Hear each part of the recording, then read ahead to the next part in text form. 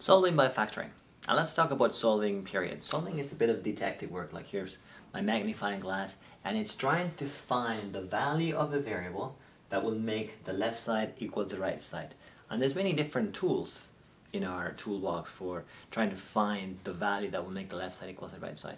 For example, if I got something simple like this, 3 plus x equals 5, I can just look at it and realize that, well, 3 plus something gives me 5. So by inspection, I can tell that this x is equal to 2 because 3 plus 2 is 5. We call that by inspection, and that's okay. If I got something like 2x minus 3 is equal to 4, well, I may be able to look at this by inspection, but I may not. So maybe what I'm going to do is I'm going to isolate. So if I want to isolate, I'm going to move things over. I'm going to do 3 over. So that's going to be 2x is equal to 4 plus 3. That gives us 7. And then this 2 that's multiplying goes to the other side dividing. And we end up that x is equal to 7 over 2, which was harder to see in that way by inspection. But when we have something like this, x squared minus 3x plus 4, I cannot isolate it because I've got x squared and x that they can never be put together. So no matter which one I take from this side or that side, I just can't find an answer. So this is where factoring comes into place.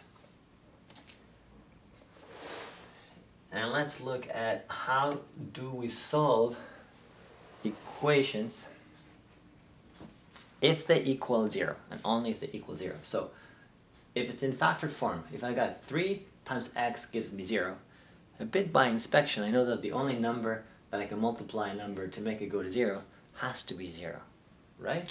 So I know that by inspection,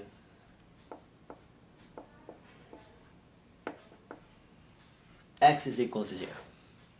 Now if I have this other example, x plus 4 and x minus 5. Now those are two brackets that represent one number each. So this number multiplied by what number will give me 0? Well, only 0. So therefore I need to make this brackets equal to 0. Which value will x take so that x plus 4 gives me 0? Well, it's minus 4. So therefore by inspection again, x is equal to minus 4 in this case. And in this case, well, x is equal to positive 5 because 5 minus 5 is equal to 0.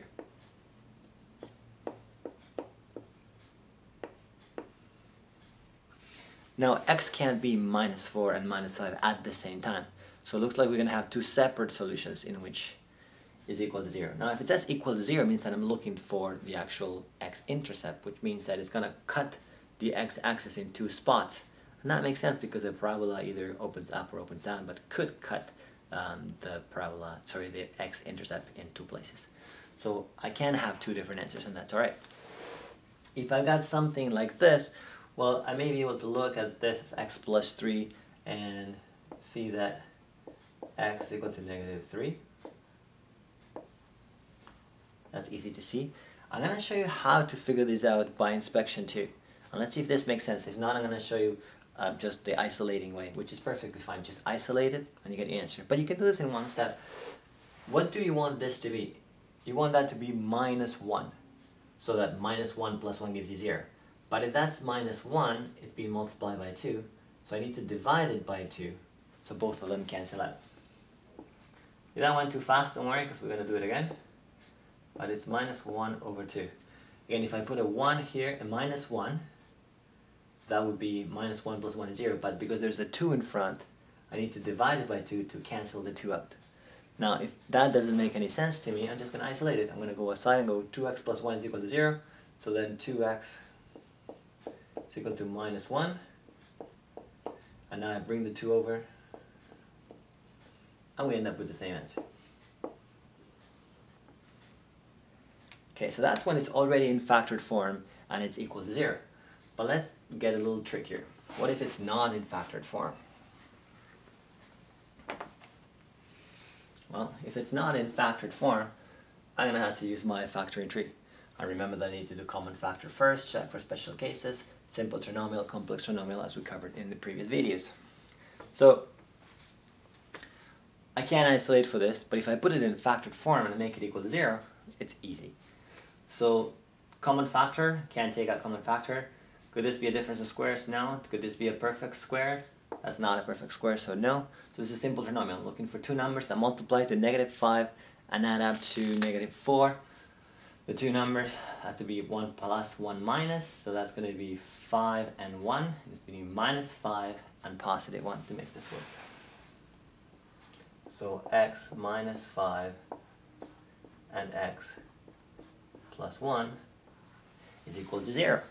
Now, I can't stop here because I haven't solved for it. What is the value of the variable? Well, this number, if I want this bracket to go to 0, my x has to be +5. And from this one, my x has to be -1.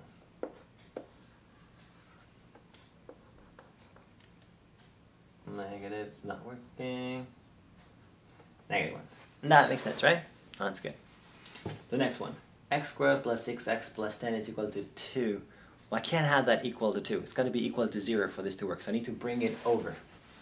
So it's going to be x squared plus 6x plus... Now I'm going to do this in one step. 10, this is -2, so 10 minus 2 is 8. Now it's equal to 0. Let's see if we can factor this. Well, I've got... there's no common factor. Can't be a perfect square, so this is a simple trinomial. Look for two numbers that multiply to 8 and add up to 6. They have to both be two positive numbers. So that's going to be 4 and 2 that multiply to 8 and add up to 6. So x plus 4, x plus 2. And of course you could have written x plus 2 and x plus 4. And now we got to solve for it. So that's just the factored form. Now we solve for it. And that means that x has to be equal to -4. And from here, x has to be equal to -2. Okay. Okay, let's check that last one.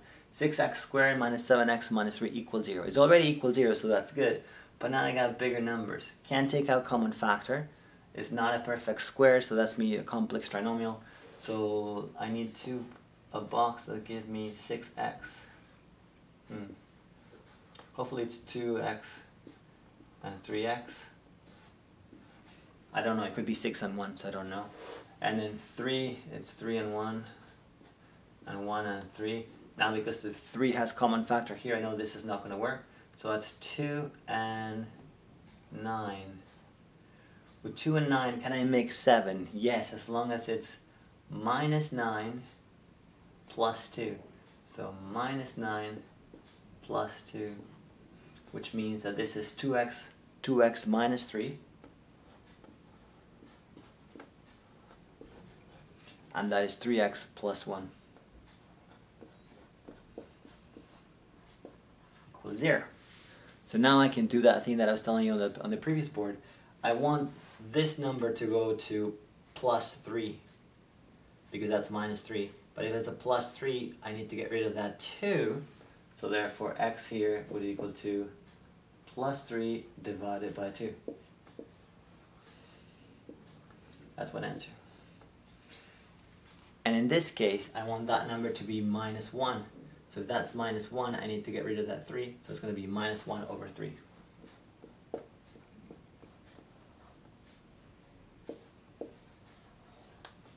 And that's my solution.